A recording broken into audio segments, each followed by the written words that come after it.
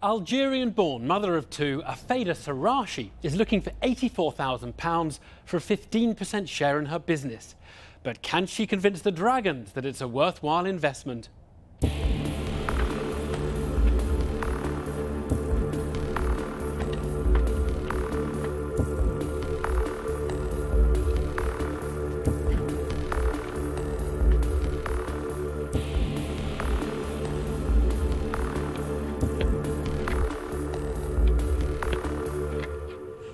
Hi, my name is Hafida.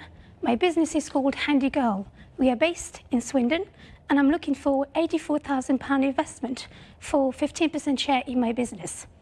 HandyGirl is predominantly female operative, specialising in home repair and garden maintenance.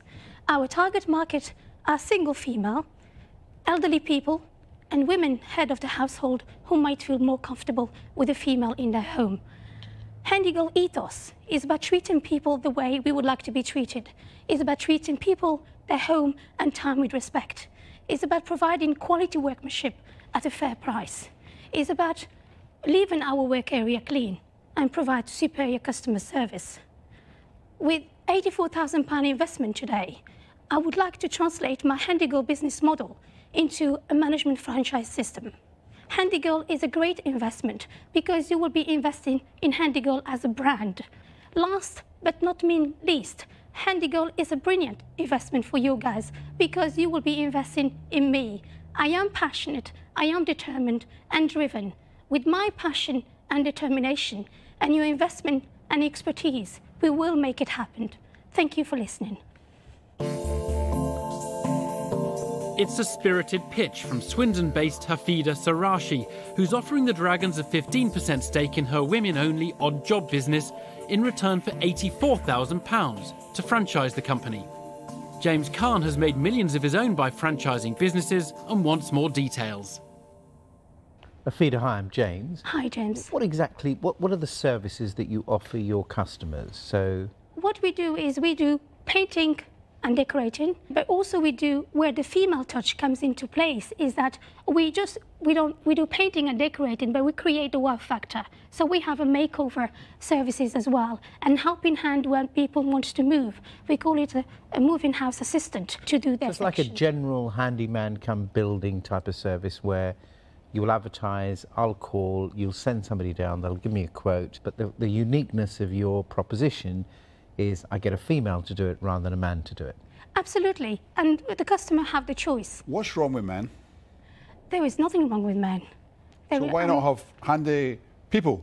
The vision of HandyGirl really is to put some old-fashioned values back into the property maintenance. Why can't men do that?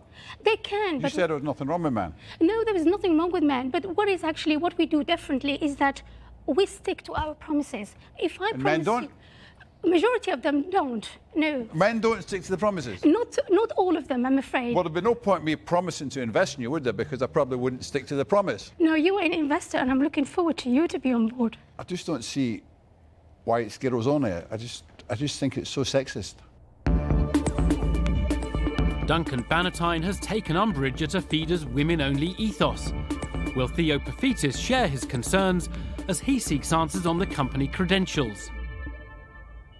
What qualifications have you got in doing small building works? Have you done your sitting guilds? Have you done an apprenticeship? No, we haven't, because the type of work we do, basically minor painting and decorating. Well, hold on. You just stood there and you maligned every man who does building work as being pretty well useless. No. And these are people who have done an apprenticeship, who are skilled tradesmen that support their families and have got integrity. And now I've put a T-shirt on with HandyGirl. I've got no qualifications, but because you're a girl, you think that allows you to malign every builder out there. No, what we're doing is we're not actually insulting anybody. You've done a good job. You've done a good job then. I'm sorry if it's the case. I'm actually talking about handyman, not a tradesman, because they have the qualification. I'm talking. So to be a HandyGirl, you don't need to know anything. You have to have experience. It's not just about putting a brush, painting and decorating. It's more than that. So, At the moment, don't have a tradesman come in, have a HandyGirl because she's nearly there. She's nearly as good as him, but she's a girl, so that's okay. No, I had a dealing with a local handyman. It made me feel very uncomfortable in my own home. What I'm doing now is providing customers a choice, a safety for them to make them feel more comfortable in their own home. That's my objective. My competitor are the local handyman, not directly the tradesmen at all. So that's... You need to stop talking and you need to listen. Sure. You're going to recruit unqualified people to do building work around the country. It's a potential for disaster. You will be tied up in litigation, trouble and aggravation for so long you won't have time to run your business. And those are the reasons why I'm out. Hafida has failed to convince Theo Paphitis that HandyGirl is worth backing as a brand. Now, Peter Jones decides to test out the entrepreneur's business acumen. Hafida, hi, I'm Peter. Hi, Peter. HandyGirl, you mentioned single female elderly people. That's right. How many of that is your target market? How many people is that? At the moment, we'll be focusing in the region of 20,000 people. And how will your franchise system work? What are you going to do that's different to everybody else? The beauty about HandyGirl is that the ethos we have. I'm passionate about my business, and I would treat your home as if it was mine. But everybody else, it'd be very unusual to find somebody else that would say, I'm going to set up a business called Handy Woman and I'm going to treat people with disrespect, I'm going to trash their house and do the worst job I can. Everybody has the same ethos as you. I'm trying to get to what are you going to do that's different to everybody else? What is different is basically we'll be looking after the franchisee, where point we're giving them the lead, and they will be responsible for turning the lead into sales. Okay, so now how do you get the leads? Well, this is through brand awareness. So what are you going to do with brand awareness? Basically working with the local media and the national media. And what we do is... Hafida, let's slow down a bit. Sure. Try and be specific. I'm asking you specific questions. Tell me what you're going to do. What is brand awareness to you? Brand awareness is telling the world about But HandyGirl. how are you going to do that? It's through satisfied customer, we do that. Referrals, we will do that. Through publicity, we will do that. Hafida is standing her ground, but is she doing enough to win the confidence of the remaining multimillionaires? Hafida, hello. Hi. I'm Deborah. Hi, Deborah. I think I understand women going into the home thing. What makes you think that's franchisable? It's the business ethos we have, and also the whole program, the system, where people would be focused on taking the lead and turn it into sale. Yeah, but hold on, that's Not any woman running- in the country thinking, well, here's a business opportunity in my local area. I'll go out there and advertise myself as a female who will go into the thingy. What actually makes this franchisable? Why don't they do that? Why would they pay you? Because Why wouldn't they just do what you're doing? and there is a few people doing what they do, but what I do about it is I do sell my business, and I know how to sell my Yeah, services. but that's you selling your business. Once you franchise that, you lose control of that. You'll have an army of other people who've got their own ethos and doing their own thing, doing it in their own way. Some will be good, some will be blinking awful. So once you start franchising your model, you have completely lost control of that. Well, at the moment, what I do is I provide every single customer... No, that's you. I agree. Do you know, I bet you're really good. I'd have you in my home. You, no problem. Very conscientious. I bet you do a fantastic job. We'll not criticise you on that ground. Absolutely. Person living in Pembrokeshire who's doing, you've franchised out to them. Yeah. They are representing you and your franchise model. Sure. They don't care. How do you control that? Well, we'll have to go a step further, and we go to the process where they will shadow one of us to see exactly if they apply what they mean.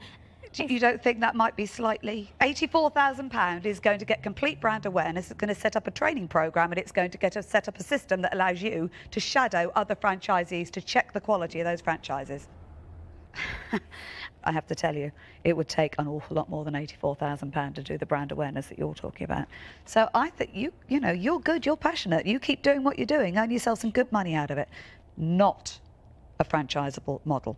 That reason, I'm out. Okay, thank you. Hafida, Hi. I really think that you just got so many things wrong about your business model. I think you should go and carry on your own. You'll never make a franchise out of this. You won't make a big business out of it, so I'm out. The Dragons might like Hafida as an individual, but they don't think her business is scalable, and she's running out of options. Only James Kahn and Duncan Bannatyne now stand between her and failure in the den. Hafida, let me do you a favour. Sure.